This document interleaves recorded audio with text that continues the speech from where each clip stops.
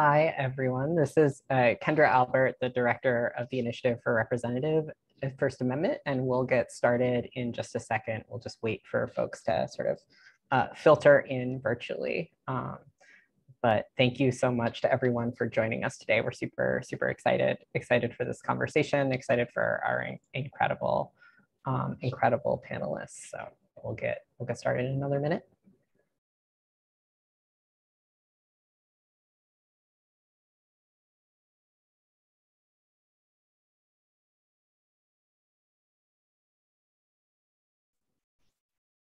Awesome. Well, by my clock, it is 12:02, which means I think it is start time. So this is Kendra Albert, Executive Director or Director of the Initiative for Representative First Amendment.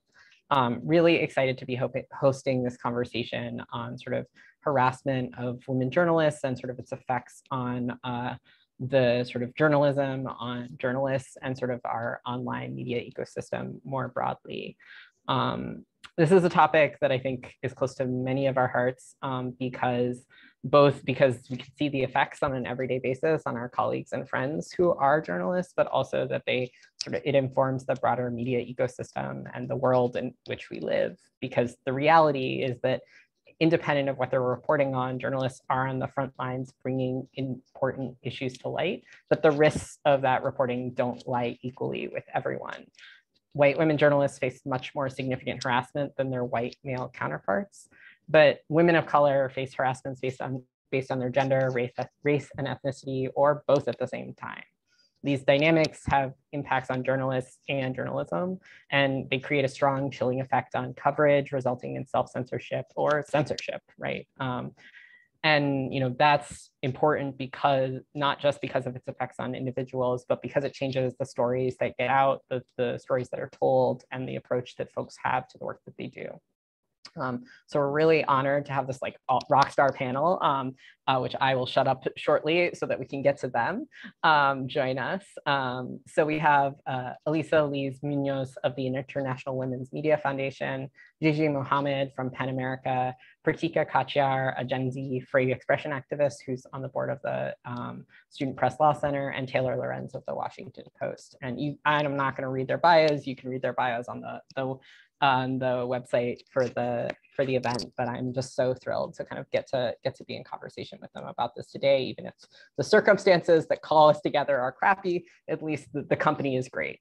So I'd love to just open I set the scene a little bit about kind of how we think about the impacts of harassment of women journalists, but I'd love to start with Taylor, because I know, Taylor, you've done both a lot of reporting on this and also sort of written and talked about your own experiences.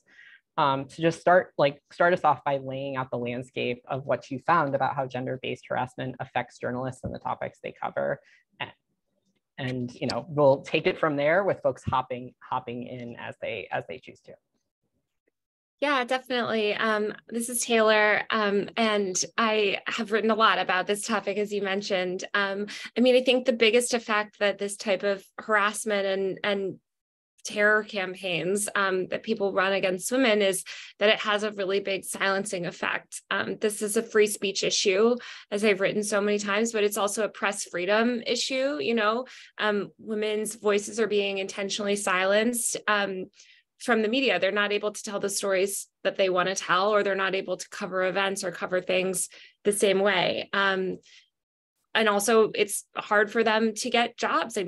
Women are constantly driven out of the industry because of these harassment campaigns. They get framed as controversial, and news organizations, will push them away. I recently wrote a story speaking to dozens of journalists around the world, and the one common theme throughout the story was that none of these women received support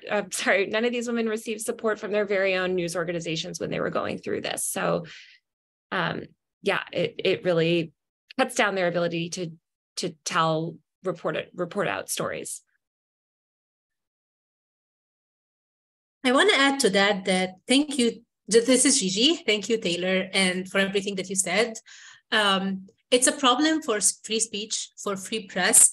And it's also a problem for diversity and inclusion in newsrooms and in the industry, because as both Kendra and Taylor mentioned earlier, not everyone is targeted for the same reasons or the same way. Yes, women are targeted more than men in the industry, but also depending on your identity or intersectional identities or your perceived identities, you're also facing a higher level of attacks when it comes to online abuse. And I think it's very important to say it for what it is, that it's not necessarily only for the topics that you're covering, but also for who you are as a person. And I just wanted to reiterate that.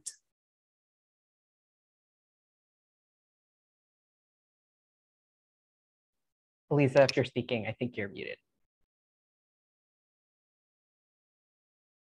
I knew I would do that. Apologies. This is Elisa. Thank you, Jeje and Taylor. I think that highlighting the identity focus of these attacks is really critical. Another thing that Taylor touched on that I think is so important and something that we're focusing on is the need for a change in culture within newsrooms to accept the responsibility for what is happening to their journalists when it comes to online attacks. I think that we did see a big culture change with regard to physical attacks in the last 2 decades, but we need to see that change when it comes to online attacks and online violence. And really, for news organizations, regardless of their size or resources, the absolute imperative to take on the duty of care when their journalists are being attacked. I also would love, so this is Pratika, would love to add on to what Taylor said about the future of free speech and First Amendment issues. A lot of the times when we think about what a newsroom should look like, we don't always think about like the future of journalism. And student journalists are that future. I am a student journalist, also a member of Gen Z, and a lot of the times there's this misconception that student journalists are kind of in a bubble. We're not able to encounter harassment online or offline, but that's definitely not the case. And we cover a lot of the same beats that professional journalists or career journalists do as well.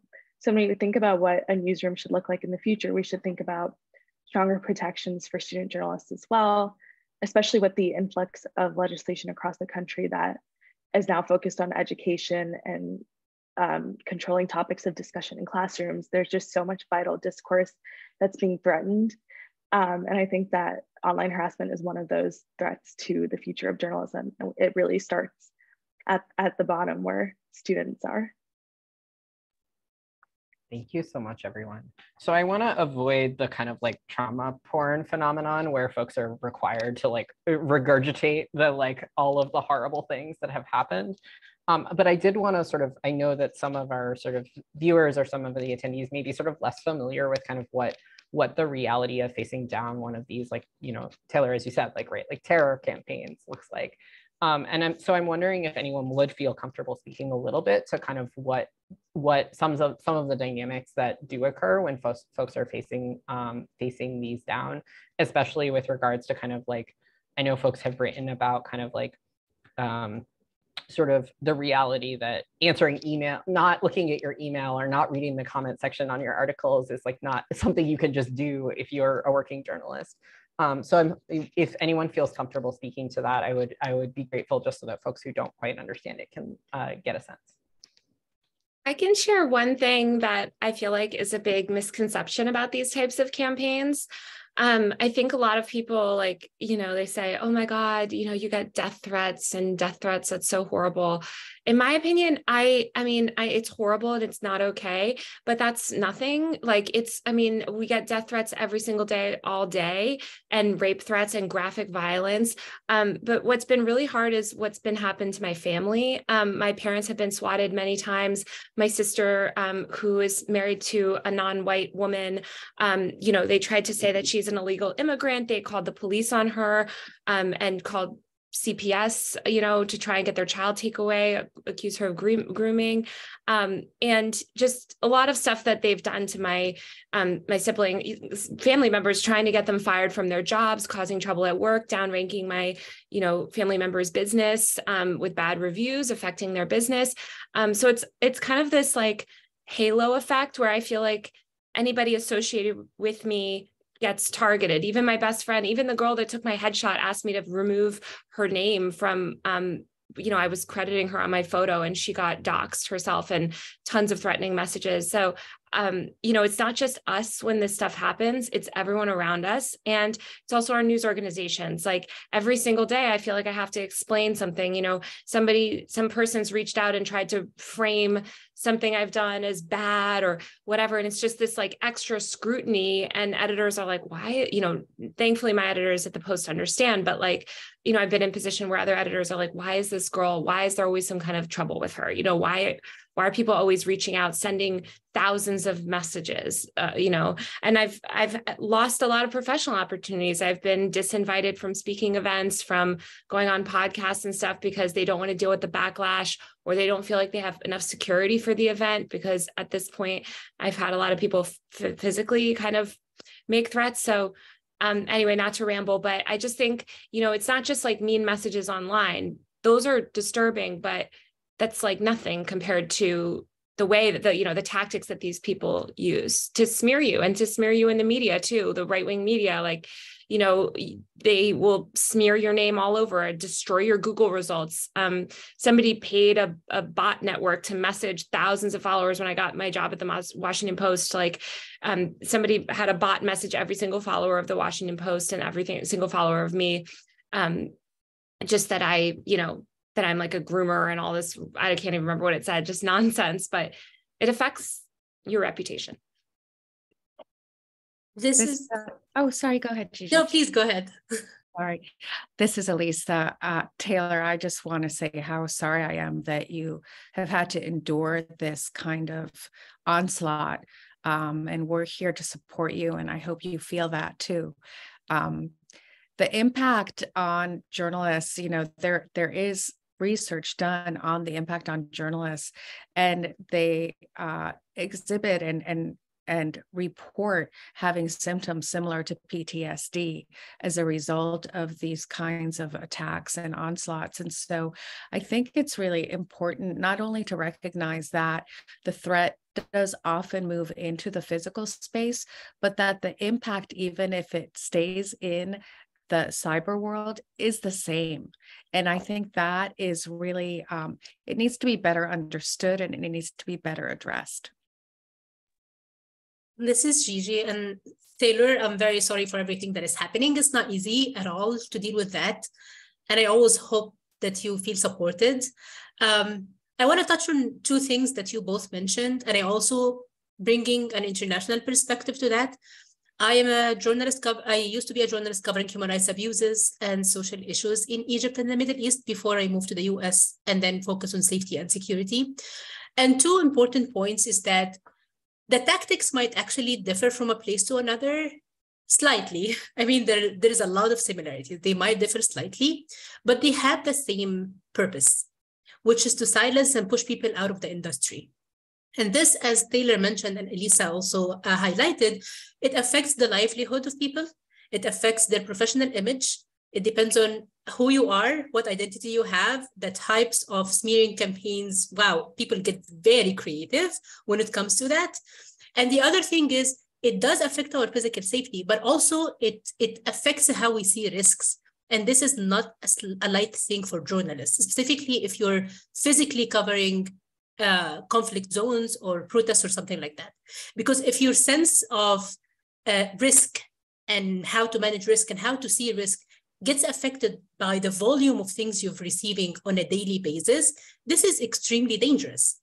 So not only what the effects that it has on our mental health and well-being, on our families, on our physical safety when it comes to moving from the cyber world to the physical world, but also, and I saw that as being a journalist and working with journalists, that the sense of how we perceive risk changes because we get used to receiving all of these things and shrug it off and say that oh, it can be worse. But then how can we do our threat modeling or risk assessment in a way that is actual? Adding on to that, I mean, this is Pratika. Adding on to that, I just think that our lives are so intertwined, especially if you look at up and coming journalists, young journalists, Gen Z. I mean, it's hard for us to just get offline because so much of our lives are in between off and online.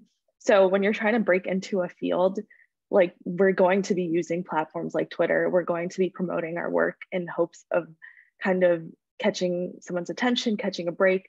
Like personally, I use Twitter way more than my counterparts just because of student journalism and trying to put my articles out there.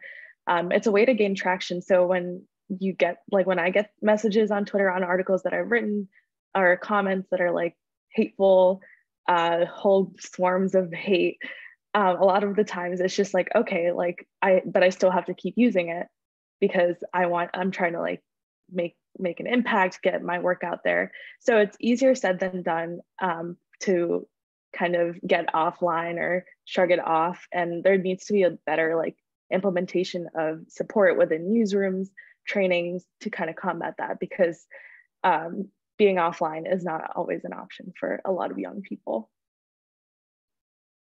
Yeah, this is Elisa. Pratika, I think that's really important, but I think what's also really important to know is that research also shows that younger journalists are dropping out of journalism at larger percentages than more established journalists because of online violence. And what that says to us is that essentially there's an attitude of, I didn't sign up for this.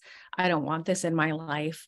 And I'm just starting out in this field. And so I'm going to redirect myself and my profession. And I want to reiterate what you said about the impact of those decisions on the inclusivity and diversity that we see in the news media. And already at a low when it comes to inclusivity and diversity, we can't afford to lose any more diversity in newsrooms as a result of online harassment and online attacks. I feel like I can just butt out. This is Kendra. I feel like I can just butt out as a moderator and let y'all keep going. But I did want to lift up something from the Q&A, which is Elisa Lees, who's in her own way, who is a journalist and also an expert on online harassment of journalists, says, I wanted to address my support to Taylor, and employers should acknowledge this and better empower the voices of journalists like you. So I thought that was worth lifting up. Thank you so much for that. So I want to pick up where Jeje was sort of pointing out both the similarities and differences to sort of the way these kinds of attacks play out in the United States and the way they might play out elsewhere. So Elisa, I'd love to maybe start with you, and then maybe we can go to Jeje to talk a little bit about sort of what the IWMF has found. Acronyms, my weakness. Why I run an organization called IfRFA, anyway, but has found about sort of the effects and variants of this stuff internationally. And then maybe we can go to Jeje and Taylor. I know you've also written about this. So after that, people should just feel free to hop in. Yeah, thank you. Hi, this is Elisa. When we look at the sort of modus operandi from an international perspective, in a lot of ways, like Jeje said, there is a playbook, and people are just actually literally cutting and pasting that playbook across the world. But I think at least the cases that come to light more frequently or that rise to the top internationally are cases where a government entity has actively piled on, encouraged, started, and is supporting actively an online campaign against a woman journalist, a political candidate, an opponent, name the person, backed by all of the power that comes with being a government entity. We obviously saw this in the case of Maria Ressa and the attacks against her, and many, many other journalists around the world who, catch the ire of their governments. And I think that you can really also draw the similarities to the right-wing news media that sort of acts as a proxy to governmental interests in the United States. So it's similar to that. It's grasping that power behind that entity and using it. And I also want to dispel the notion that these are random or mob attacks. I think that oftentimes they're described as, oh, it's the crazy internet or crazy Twitter. It's not. It's orchestrated and led and directed in a very specific way. And I think it's important for people to understand that this isn't random in any way. Agreed with everything. This is Jeje. Agreed with everything that Elisa said. The problem, like one of the things we worked on recently was to translate and adapt one of the resources we have at PEN America, the online harassment field manual, to Arabic. And in the work that we've done, of course, we make sure that it's not a translation only, it's an adaptation, meaning that we work with local organizations to make sure that the content is relevant and reflecting what's happening there. And one of the things which Elisa mentioned is the state-sponsored attacks. I think the differences that I would talk about between what's happening in the US and in other parts of the world would be the element of state-sponsored attacks.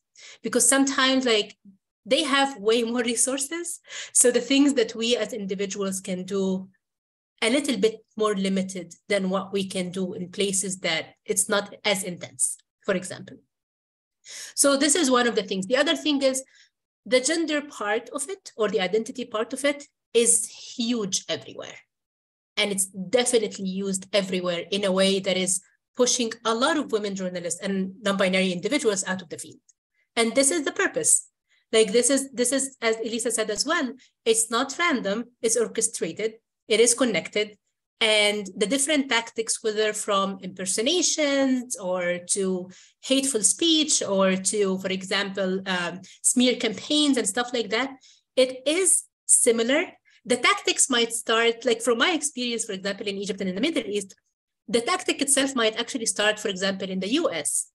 But then, because we know the internet has no boundaries and no borders, it spreads very quickly. The way it's used is it could be different by a government entity or groups who they want to put you in trouble with the government. So they publish things impersonating you, saying that you published these stories, for example, and then they get you in trouble. And the consequences of that in some places can be killing or jail or other stuff. Thank you both. We have a number of really amazing questions in the chat, so I'm gonna hit the couple of things that I want to hit and then go to them, because there's a bunch of a bunch of really, I think, fantastic questions about sort of how, especially around how folks can provide support or what forms of support are available. But before we turn to that, I want to sort of come back, Pratika, to something you were saying about kind of student journalists and sort of youth journalists more generally. And I think one of the things I was struck by about Taylor, you've reported on this, and one of the things really in your article that stuck out to me was basically, student journalists who are reporting on issues related to a campus that of a university they attend or a high school. It's not it's both that's a place that they're working as a journalist, but it's also all their day-to-day life in a way that is, maybe similar for some other forms of journalism, but seems it's even harder to get away from.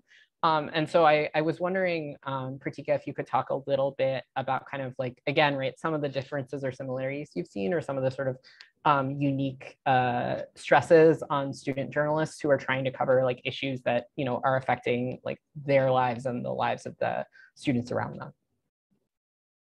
Yeah, I mean, I'd love to. So, so this is Pratika, and I want to say I attend Northeastern University in Boston. So I have a lot of familiarity with student journalists in my network in colleges across the country and high school journalists that I've worked with, and also through the Student Press Law Center, which I'm a board member for. So to kind of talk about things that I've seen or the similarities and differences, I want to kind of start out with laying a basic overview of just a difference that student journalists face in comparison to career journalists, which is that we don't have legal protections in at least 34 states across the country, and at public universities and public high schools.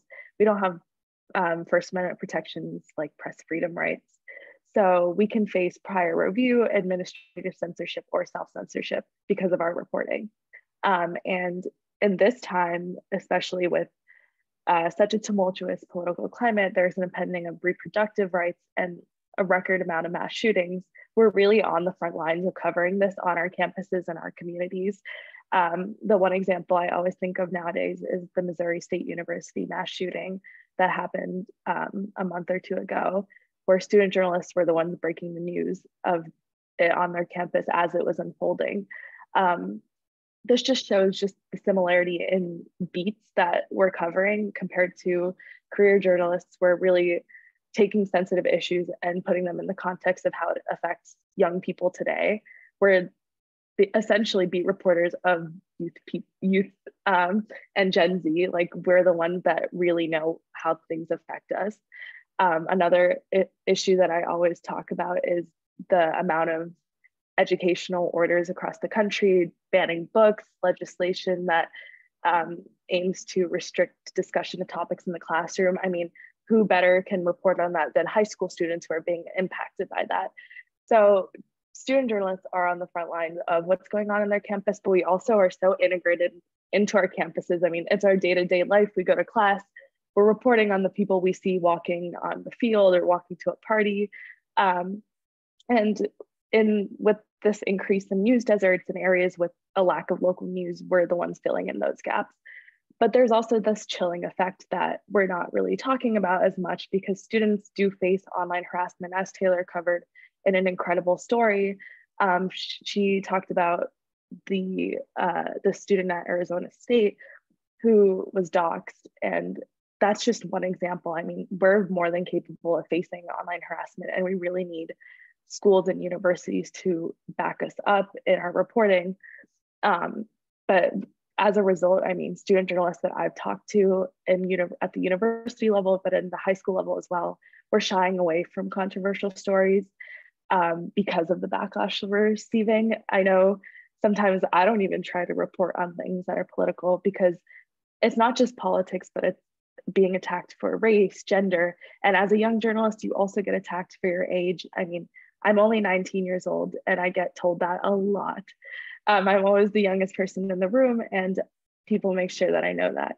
So a lot of the times it's just an extra weight on top of the lack of legal protections that we already don't have, like the legal protections we don't have. So.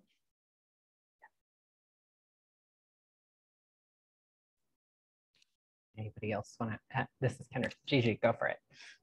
This is Jeje. Pratika, that's everything you said is just very, very true, and it hurts to hear that. One of the things, like, we've been invited to do some work with some student journalists recently in a couple of schools, couple of universities. And what you said is resonating a lot, because everyone was saying the same thing. Everyone was saying that we are covering the same issues. We are actually being targeted. And I've heard the part about age a lot as well, that we're being targeted like with online abuse, but also our age is used against us as something that is like, you're only this age. And like to undermine the work that people are doing. And one of the things is that I really would encourage and hope that universities would have the conversation about online abuse more. Like, I know that now, when I was in undergrad, the conversation about safety in general was not there, not physical, not online, nothing. But I know that now a lot of universities are including physical safety, specifically if it depends on the topics you're covering. But I would really, really hope and wish that the conversation about online abuse, trainings that they can provide to people, to students, and resources that they can at least, tell people to go to that place would be something that happens in every class. Yeah, hi, this is Elisa. I think the raising of the different beats that are being covered is really interesting, because these kinds of attacks and harassment really did used to be much more associated with a specific beat, politics, conflict reporting, etc. And now you're right. We are so polarized that everything, environmental reporting, during COVID, medical reporting. So it's across the board now. No beat is off limits when it comes to the capacity for it to become a hostile environment for the person doing the reporting. And I just want to echo what Jeje is saying, that, you know, there are a significant number of resources out there. And I don't know if we're ready to sort of move on to solutions, but I hate to have these conversations without really moving beyond the description of what is going on and the impact, and leaving people without a way to understand that this is not an inevitability.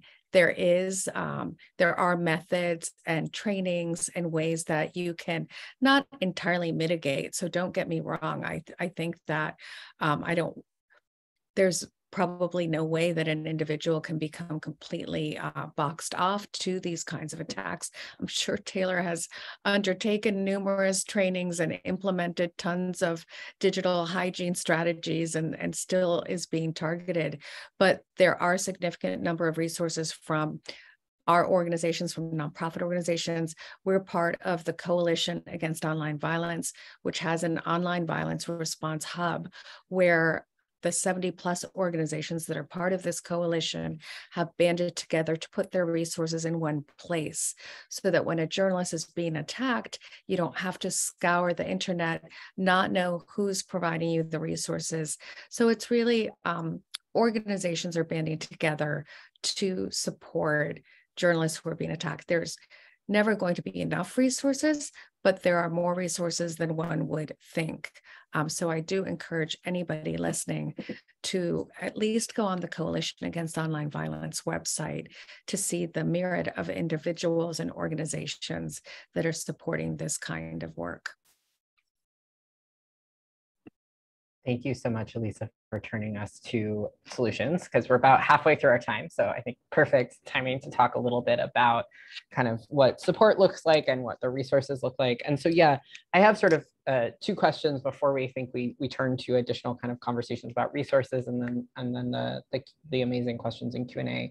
And one is just sort of like pretty straightforward. We've talked a little bit about sort of newsrooms or universities stepping up, and I'd love to hear maybe some examples of what that kind of looks like concretely, because I do think that, you know, I think I've heard, and I think lots of folks have heard this sort of idea of like, oh, well, just like, you know, archive the emails, or just don't read it, or, you know, get off Twitter or whatever. And that's not useful advice. But so, yeah, Jeje, I'd love to start with you and sort of hear a little bit about what actually is sort of good. What should newsrooms be doing instead of telling people to like just ignore it, right? Thank you so much. This is Jeje. There are a lot of things newsrooms can do, no matter what size and what resources they have.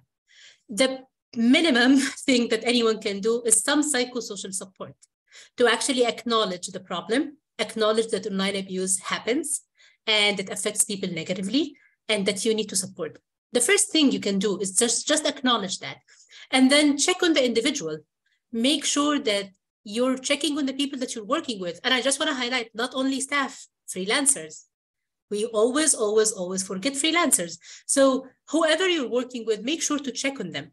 The other thing is, if opening this conversation about online abuse makes a huge difference. If people feel that the newsroom consider online abuse as an actual threat and a problem, they will be more likely to talk and seek help if they need it. Another thing that newsrooms can do is to provide an escalation channel for people and reporting mechanism for people.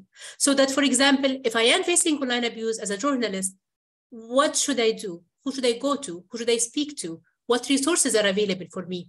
If, like, in the middle of an attack, I will be too stressed out. Sometimes maybe I would want to cry and just not think about what resources are available for me and who can I talk to. So if this conversation is happening over and over and over again about what resources are available for you from your newsroom, what are the support that they can provide you, who are the people that you can talk to. And when it comes to, for example, to reporting something that is happening or notifying the newsroom, we always recommend to have multiple channels for people to choose from, because sometimes you will not feel comfortable going to your direct editor or manager. So there should be another way for people to feel comfortable, safe, and seen and heard when they want to say that something is happening to them. I want to stop at that. There are so many other things that people in newsrooms should do, but I want to give a chance to others to add as well. This is Elisa. I'll just very briefly speak to that as well, and just want to keep reinforcing the message that no matter the size or the resources available to newsrooms, there are a spectrum of initiatives and policies that can be implemented. So you don't have to be the Washington Post or the New York Times. The IWMF has published a policy guide for newsrooms to support journalists experiencing online violence. And some of the newsrooms we've worked with are operating on a very small scale, and others have wholesale changed everything that they're doing around security. So it doesn't have to be everything, but it has to be something. And I think that if you want to share this policy guide with your newsroom or even with universities, I think it's really important to understand that even small steps can go a long way.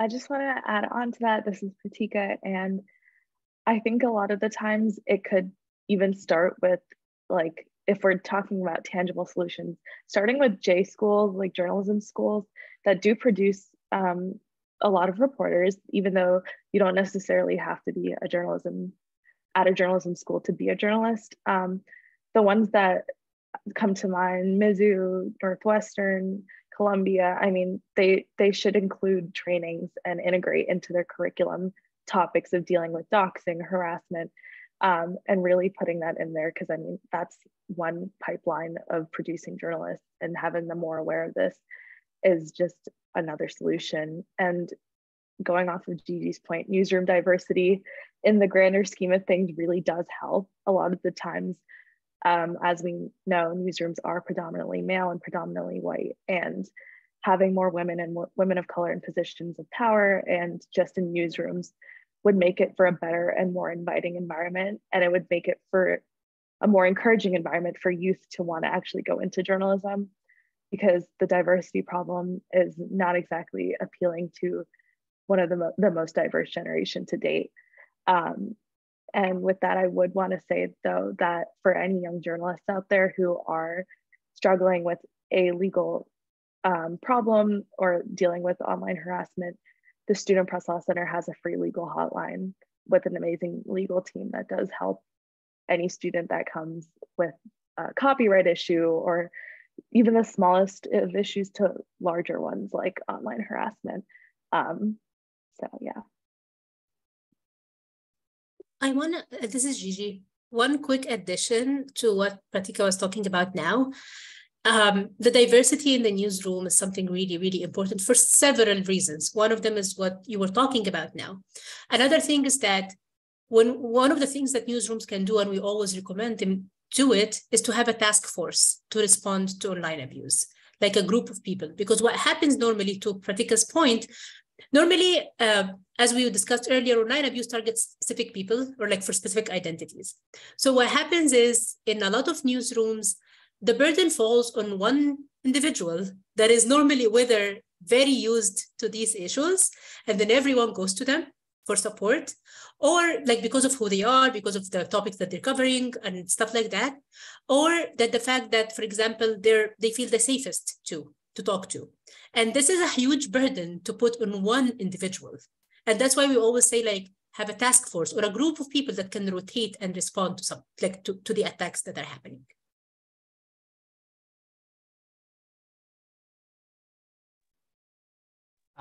Taylor, go. My way, sorry. Yeah, I also think that, like, just in line with educating newsrooms, and as you mentioned, like a team, I think also just having support among colleagues and peers. Like, one thing that has been so helpful is, you know, I'm in a group chat with a lot of other female journalists who have encountered this type of stuff. We're all tech reporters, women tech reporters, so we kind of get that. And I think just having that like peer-to-peer support is really great. I wish it's something that newsrooms would better facilitate. So I think sometimes when you go through this, or if you're at a small newsroom, like you don't have anyone necessarily there, and it's helpful to just have people that aren't your boss or like a personal friend that might not understand, you know, to talk to. So there's that as well. This is Kendra. Thank you for that, everyone. I just want to lift up and sort of come back to something Jeje was saying about support for freelancers, because I think, you know, in an environment where actually, you know, there are fewer and fewer jobs in a newsroom, you know, even for folks who are like professional journalists. Yeah, I'd love to hear us just reflect a little bit on what kinds of sort of support or, you know, resources are available. Like Taylor, the thing that you're mentioning about sort of actually like groups that sort of folks you can talk to is definitely something that is not, you know, exclusive to a newsroom context, but whether there are other particular things that folks who are freelancers or who are not working in traditional newsroom environments but are facing these kinds of attacks should be like resources that they should be aware of. Yeah, this is Elisa. I think absolutely go to the Online Violence Resource Hub from the Coalition Against Online Violence, because it is all there in one place. Also, I know that Jeje's organization and the IWMF both work with individual trainers who will have one-on-one consultations with journalists who ask for them. So journalists should absolutely reach out to our organizations for that kind of individualized support. And the IWMF has also published a mental health guide for journalists experiencing online violence. And I think it's really important to take a look at that guide. It has specific exercises that one can do just to address that, to even just have the capacity to confront solutions. One just needs to find themselves in a space where they can do that. So I think that, like I said, there are many, many resources out there, but exactly, one has to be in a place where they can even find them or best utilize them. But we do have individuals who are there for you and who can support you if you are confronting a massive attack. Thank you. This is Kendra. Thank you so much. Thank you so much for that. So I want to sort of go to some of the questions from the Q&A, and we'll come back at the end. So sort of like, I think we've talked a little bit about resources, but individual suggestions that folks might have. So there's a couple, there's a lot of amazing questions. So I'm actually going to do my best to moderator's privilege and combine them. So I see a couple of questions about kind of how folks who are not in journalism can sort of act in solidarity or act as allies. And I think these are great questions, because I think that there are many folks who are maybe tuning into this who, you know, are not working in newsrooms or working as journalists, but who care about this issue, both on an individual level, but also on a societal level. So yeah, we'd be curious if the folks have thoughts on sort of what actions individual folks can take. This is Jeje, and I can start because this is actually one of the trainings we run, is how to be an ally for someone that is struggling with online abuse. And we run it with an NGO called Drive to Be. There are a lot of things people can do. And I know that this seems like very common sense and like something easy to say, but check on the individual. Online abuse, one of the problems is that it's extremely isolating. It has never been considered a serious issue till recently. The conversation is still even developing. So checking on the individual is something really, really, really important.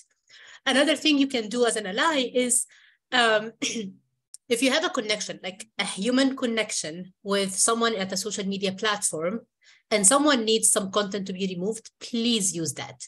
We have found that if you have a connection, if you know a human being in a social media platform, it might be more efficient and effective to get something removed from the platform. There are so many other things you can help with. You can amplify their work. You can help them, like ask them what they need. Go to someone, provide them with a menu of options that you can do to support, and let them choose. Because sometimes, specifically when it comes to things that we do public facing and like, you know, like a big statement, check with the individual. Sometimes I have this, you know, energy that like, you know what, I'm going to stand up against this and I'm going to say something. Other times I want to hide under my blanket and cry. So if you check with the individual, they will tell you at what stage they are and what are they feeling. And it's good to respect and do that, because sometimes we have good intentions, but what we do is not really what the individual wants. Another thing that you can do, help people document their abuse so that I can turn off my phone, take a break. this is one, or monitor their comments if they don't want to keep seeing all of the horrible things they're receiving. So these are some tips on things you can do as an ally.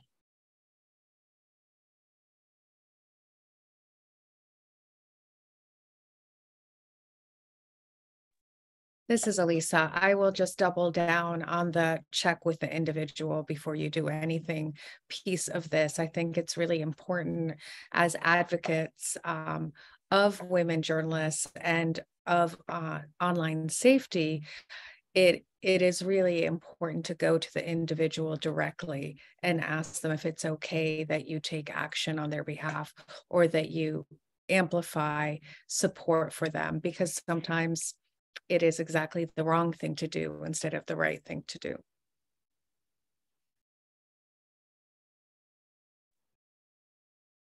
This is Kendra. Thank you for those thoughts. If anyone has, Pratika, go ahead. I was just gonna say, so this is Pratika, and if like you have the means to as well, and maybe like you don't personally know someone who's undergoing or experiencing online harassment or abuse, but you want to help in some sort of way. A lot of the times, the nonprofits that are producing these resources like PEN America, IWMF, could use support, whether it's donations or additional other types of like amplifying that work. So sharing those resources and really like providing like donations to them to help them to continue to grow and create more resources can always be a good way if you don't personally know someone but want to help in some way. This is Kendra. Thank you, Pratika. All right, so I want to jump to another question that really stuck out to me because I'm curious to hear y'all's thoughts. And I'm not gonna name the question askers for the video. How does the culture of journalism and its perspective of abuse as a standard occupational hazard play into this problem? Because I think, you know, multiple folks have flagged like, oh, like, you know, and Taylor, I think you were talking about like, oh, like death threats, you know, and I think both understanding your point in that situation to be that it's not actually the death threats are smaller in comparison to the effects on one's like family and loved ones, but also sort of just, yeah, would be curious as to sort of how the culture of journalism and sort of assumptions around sort of putting up with this, or this is just part of the job, has like plays into the sort of problem y'all are describing. Can I say something on that? This is Taylor. Yeah, obviously not to, would never argue that like it's okay that people are forced to do this, but I do think that newsrooms normalize it. Like they don't want to hear about it. And I think that, across the industry, it's supposed to be this thing where like, you're the brave, stoic journalist. And not only should you not be talking about it or complaining about it, because then you're centering yourself, which people love to say about women, but that you're weak or that you're incapable somehow. And it's really toxic. I mean, I think we actually have, when I was at the New York Times, like they had robust support for people that were subject to physical violence or reporting from war zones or did other, jobs. But when we had multiple people with PTSD from online harassment and vicious stuff, it's seen as like a lesser, form of violence. And so, it's this idea of like, you need to be stoic and you need to not talk about it because talking about it is drawing attention to yourself. And there's this notion in journalism of like, you should never be the story or try and make yourself the story. And the thing, that's so insidious about that is it's not your choice. If somebody is going on Fox News and mentioning you and your name is in headlines, like one thing that a lot of extremists have recognized is that in order to discredit an institution, you need to first discredit the reporters. And as you discredit these high profile women and people of color, that then adds stigma and sort of discredits the organization. And these news organizations are working off this backwards model where they don't realize that like the reputational harm that we're enduring is an attack on them. It's not just an attack on us. And so I just think there needs to be better, speaking of things that these misconceptions about journalism, better understanding of that and better understanding of the fact that people should be able to talk about this. And that's not them making themselves the story or looking for attention or all these misogynistic sort of things that people levy against women who try and call this stuff out. This is Jeje, and one quick addition to what Taylor was talking about, that, you know, it comes with journalism and like this is part of the job. Some institutions think that the more you get attacked, the more that you're actually doing good and you're doing the right thing. And I really I wish I had this lesson younger, but this does not come with the job. This should not be accepted. This is not something that we should just, you know, take because this is us being thick-skinned journalists. This is not okay. It's wrong. It's always this, no one should ever accept that. This is why institutions, social media platforms, universities, everyone should work together to find solutions to mitigate the damage. Elisa said something, it's impossible to prevent it. I personally believe that it's impossible to prevent it. That means that you have no existence in anything online. And I'm not sure if I know any person in my life with no existence online. So even if it's impossible to completely prevent something happening, we can still do stuff to make it better, to make the culture healthier, and to actually talk and have conversations that if I am reporting on something, if I am being a journalist, that does not mean that it's fine and okay for me to receive death threats, rape threats, or any types of like hateful messages and things I'm receiving on my accounts. This is different. I'm doing my job. It doesn't mean that this means that my mental health is not worth taking care of.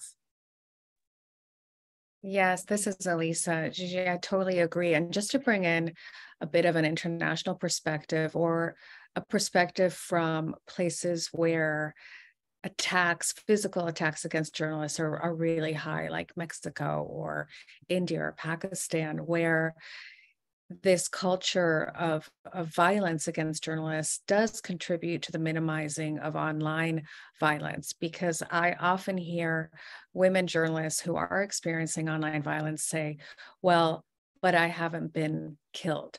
Well, I haven't been put in prison. Well, I haven't been beaten up. And so there's even a self-minimizing by women journalists in countries where violence is so extreme, physical violence is so extreme. And I think that's really why we are so insistent on emphasizing that these two things go together. You can't protect somebody physically and not protect them digitally. This is Pratika, and I just wanted to add that coming from like a little bit of a youth perspective, I mentioned earlier, a lot of the times for like young people, the like being online is the only way to get opportunities. So it's really like ingrained in the culture, I would say, of young people starting out in journalism, especially because it's like difficult to get your foot in the door in a lot of places. A lot of legacy news outlets are laying off people in large numbers, and it's just harder and harder to get into the industry. I read this really good Teen Vogue article a while ago about how young women of color gain a lot of opportunities through Twitter. And I just want to say, like, it's really part of the culture at this point for Gen Z journalists, up and coming journalists, to really like be chronically online almost. So it's hard to get rid of that. And with that comes, as Jeje was saying, online abuse, because I mean, it's inevitable. It's inevitable at this point. This is Elisa, Jeje, and I'm sure you were as terrified to hear that as I was, because one of the first things that a digital security expert will tell you is to separate your personal account from your work account. So I think it's really important, even at the high school level, to start there and really keep in mind for student journalists the need to separate the two. Part of the damage does come from the inability to leave that work attack behind and be on social media as an individual, as opposed to as a journalist. And so it just terrifies me to hear you say that from a very early age, these two are commingling, and it's going to become increasingly difficult to untwine them, even in college or in your first, professional, for lack of a better word, journalism job. So I hope that that becomes part of a more ingrained practice for younger journalists. This is Jeje, and I just want to re-emphasize everything that Elisa just said. The younger generation is definitely more savvy with tech and all of these things. Amazing. I'm always impressed and learning a lot. The only thing I would say is, as Elisa said, separating the personal and professional. Whether several accounts, whether using the accounts for different purposes. You said, Pratika, you're using Twitter a lot for opportunities. Then, for example, if I would be talking about Twitter for you would be like professional thing more than personal. If I'm talking to a journalist, I would say, okay, this is great, but this means that let's keep Twitter for work stuff. And for example, not post picture with my parents or my sister or my dog or something like that, and keep it to an account that is private, that is secure and safe, so that people don't have access to the information. This is Kendra. Thank you, everybody. And there are a bunch of really amazing questions, and I'm sorry we don't have time to get to more of them, but thank you everyone for coming and participating. I just want to close. I think one of the things we've shared a bunch of like specific resources, but already, so I'm going to adapt my closing question slightly and just ask for either like a resource or a takeaway from each of our panelists that you would want someone, to sort of take away from this conversation.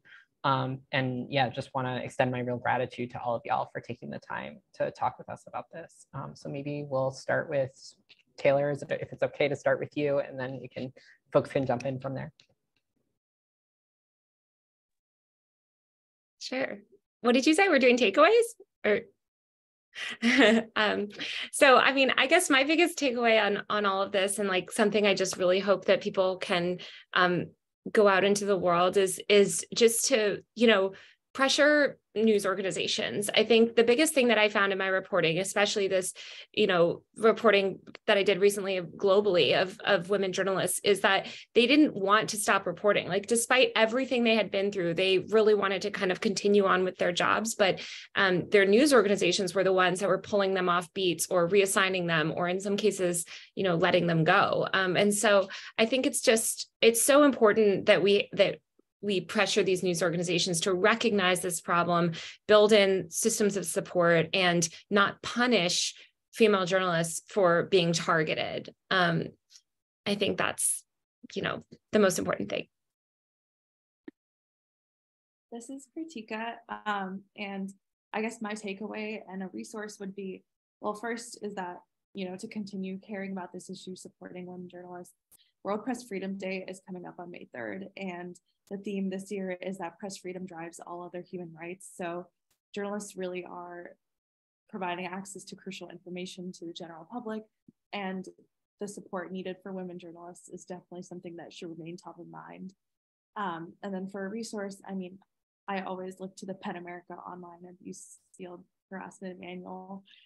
I don't know, I must have butchered that name, but it's just always on my list. And then SPLC has great guides for covering protests for students who may experience tension at protests or even police encounters, and then also a cyber law guide for if your newsroom is struggling with any of that. So those are mine.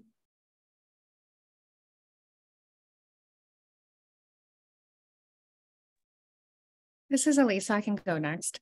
I would want people to come away just really feeling that this is not okay. It is not okay. No journalist, women journalists of color should have to endure what they are enduring every single day.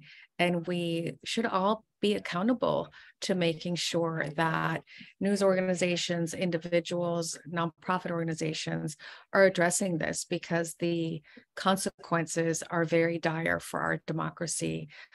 They matter. And as far as resources are concerned, I'll just reiterate, Jeje and I work together so much on these issues. The Coalition Against Online Violence has 70 plus organizations that are a part of the coalition, and that's a lot of brain power working towards supporting women journalists and ending attacks online. This is Jeje. I think one takeaway, which we briefly talked about at the end, is for journalists, separating the personal and professional is something very, very important. And I really, really recommend. And if you need anything, reach out to any of us. We would be very happy to help. For resources, Elisa mentioned the Coalition Against Online Violence. We work together a lot to support people. There are so many organizations that provide the support. And if you need anything in other languages, the Online Harassment Field Manual, we have it adapted and translated to 5 languages. So this is a good resource for anyone that needs as well. This is Kendra. Amazing. Thank you so much to our panelists for sharing their expertise, their stories, their knowledge. Yeah, really grateful y'all were able to join us today. And thank you so much for everyone for listening. And have a good rest of y'all's days. Thank you for covering this issue. Thank you so much. Nice to see everybody. Have a great day. Yeah. Bye. Bye.